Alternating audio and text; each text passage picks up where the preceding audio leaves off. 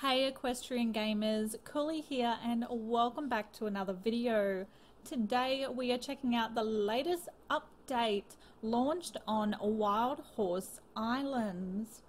I'm going to take you through a very quick look at each of the new features that they have brought in. There's some really cool, really exciting things they have added, which gives you a lot more to do in the game as well. There are 4 major new things that have been added in this update. We do have world events, server quest, new accessories, and also new thoroughbreds. So we're going to start off with the world events. Now, it does seem like there maybe, this is me just guessing, that they will be adding more in the future. That's just a guess, I have no idea. But one of the events is called Wild Horse Herds. What happens is that it will pop up on your screen on the right hand side that there's an event happening, and it will come up with the wild horse herds and the location, like mainland. So a ton of horses, so a whole group of horses will suddenly be added and they're running around as a herd, and the whole server can get involved to try and capture all of these horses. So it's definitely a group effort, which is really cool. It brings a lot of players together and to have something else to do together as well. So far I've seen the herds be quarter horses and paints, so I am interested to see whether they're going to also be other breeds like thoroughbreds or Friesians or anything like that, so that will be interesting to see. Next up is server quests. Now there is quite a few of them as well. There is a nice variety. I took part in the one where you all work together to capture 210 horses. So we were successful. The server did reach that goal. So that was cool, just running around capturing as many horses as quickly as possible, which is what I normally do in game. So it worked out quite well for me. The other server quests that I know of at this stage is things like harvest 250 resources or catch 100 fish. So there is a few different ones. Another server quest is called Locked Cave Access. There are 3 new caves on mainland, desert and mountain island, which are locked until this game is played. So they do unlock it for the whole server, and you can actually get some really good ores from doing this little mini game.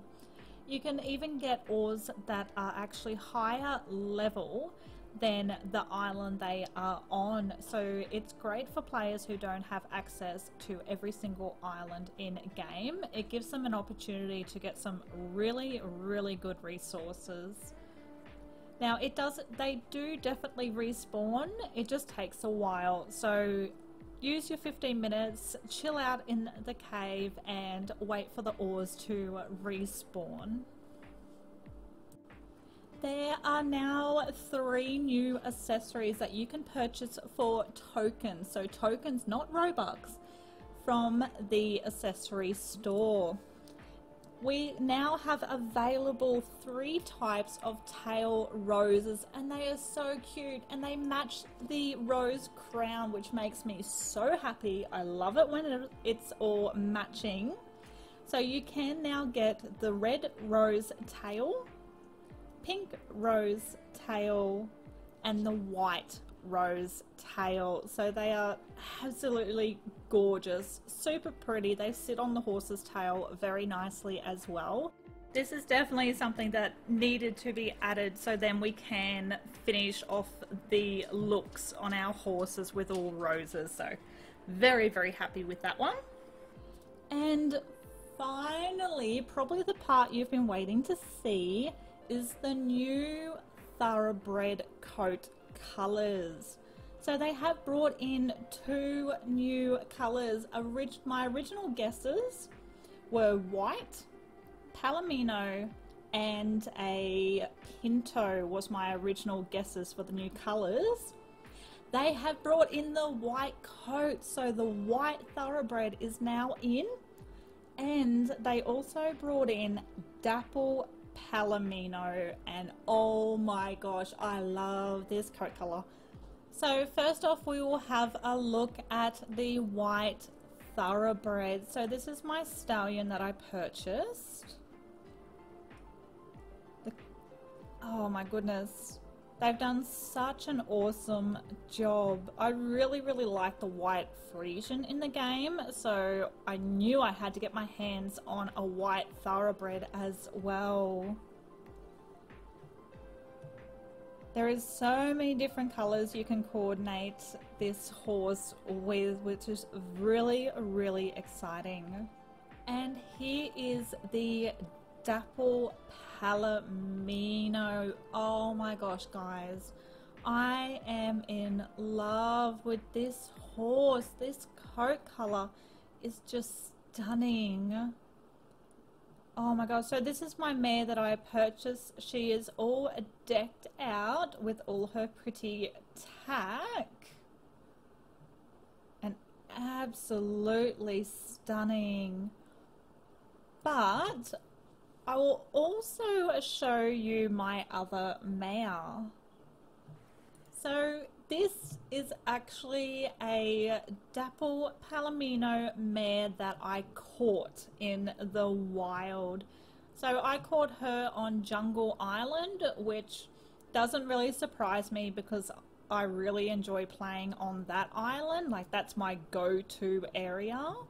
But this is the girl that I caught, and it was awesome. I actually thought it would take me a lot longer to catch one of the new Thoroughbreds in the wild, and trust me, it did take a while. So probably between 2 and 3 hours of playing and just capturing horses to finally get this one here. But I think she is beautiful. The chestnut mane and tail will probably have to get dyed. I'm not a huge fan of that detail, but she is still beautiful. And I'm so happy that I was able to capture her as well.